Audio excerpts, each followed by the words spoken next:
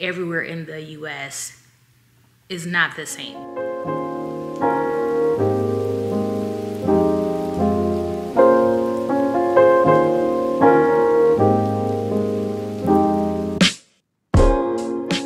Hello lovelies, and welcome back to my channel. Let's dive right into this chit chat. We're talking about moving to Germany. Okay, I have a few notes here, so I want to just make this pretty quick because this is not a long one, but this one is more so talking about kind of some of the challenges that could be possibly faced, challenges I faced, and just getting over some hurdles prior to your relocation to your next destination. All right, so I'm going to first just discuss and challenges that you can encounter while preparing to move to Germany. Okay, so think about first and foremost the biggest challenge you're gonna find if you don't speak German is interacting with the locals or people that you may need to do business with, i.e. you may need to rent a car when you get there, you may need to talk about your passport documentations or paperwork or anything like that in order to get you started, i.e. getting into your hotel or making reservations for a new hotel. Any of those things, the number one issue that you may have, or not even issue, but the challenge you may face is the language barrier. Okay, so be prepared, be patient, and consider you're going into another country and English may not be the number one spoken language. All right, so keep that in mind. The second one, let's talk about visa process. So I have not had any issues with getting my visa, or not getting the visa, but getting my passport and SOFA stamp. Okay, so once you submit for your passport and your stamp, you did the paperwork to do all of that. So once you submitted for that and you got the passport back, then you should have gotten the SOFA stamp in the passport. If not, do your research, talk to whoever you're coordinating with in order to get that the required stamp to make sure you have all that's needed to get that done. Apologies for the noise. My neighbors are removing their trash can.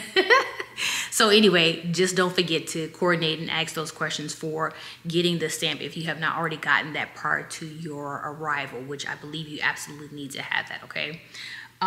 Let's talk about cultural differences, right? Another possible challenge you may face. I'm not sure where you're from, but know that everywhere in the US is not the same, right? And then you go into a foreign country, they're not going to do things the same way you do things here. So keep that in mind. Cultural differences, background, we're all different people coming from different places with different thoughts and different ideologies and things like that. So keep that in mind when you're interacting and encountering different people from different cultural backgrounds, because it may not just be Germans when you go overseas, wherever you may be going. So just keep that in mind, okay?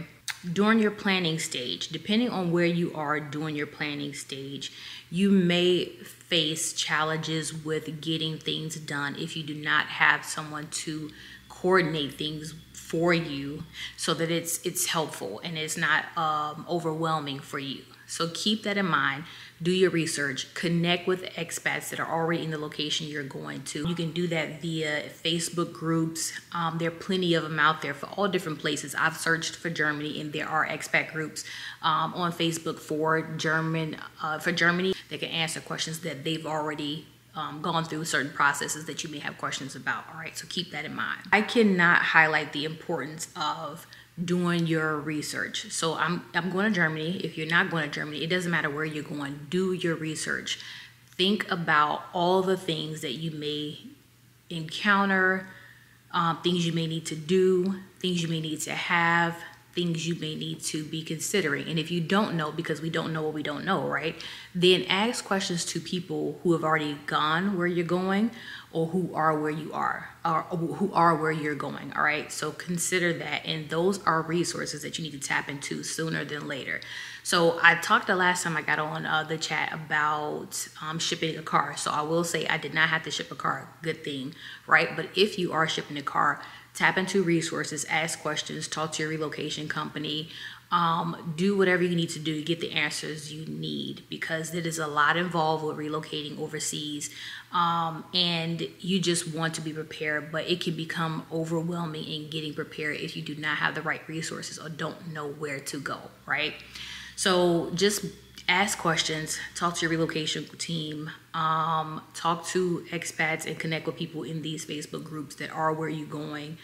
If you have family members that have traveled to these different places or are living in these different places, connect with them, reach out to them and ask questions, okay? So the other thing that I'm thinking about now that I am encountering is I'm gonna need, when I get to Germany though, I'm gonna need to get around for a bit. And I do have, there's a shuttle bus connected to where I'm gonna be staying that I could take to get me around, but I don't wanna rely on that, right? So now I'm thinking about, okay, when I arrive, I'm gonna need to rent a car. Now the question is do I rent the car from the airport or do I rent the car, once I touch down locally via, I don't know, some local, rental car company? I'm not sure, right? So I'm thinking now I have to do some research. Okay, if I rent a car from the airport, what does that process look like? When I touch down, it's all going to be foreign to me because I don't really know my way around the airport like that. I don't really know the language that well. So it'll be a lot involved there, right? So I'm considering, like I'm telling you guys to do, reaching out to my uncle who lives in Germany as well to ask these questions and help facilitate me or help facilitate my arrival. So maybe he could come up and meet me. Maybe he can help me rent the car. But first and foremost, I'm starting my research with understanding if the airport has rental car services and what I will need upon arrival to attempt to make a reservation to rent the car. So that's kind of where I'm starting. Other than that, I haven't faced too many challenges and I've been tapping into resources just like I'm telling you guys to tap into. We will tap back in once I actually arrive in Germany and we will talk about kind of some of that onboarding process, some things that I've had to do, some things that I've recognized or learned in the transition over. We'll talk about all of that, right? So just stay tuned and tap back in when we connect for the next video. All right, talk to you later, guys.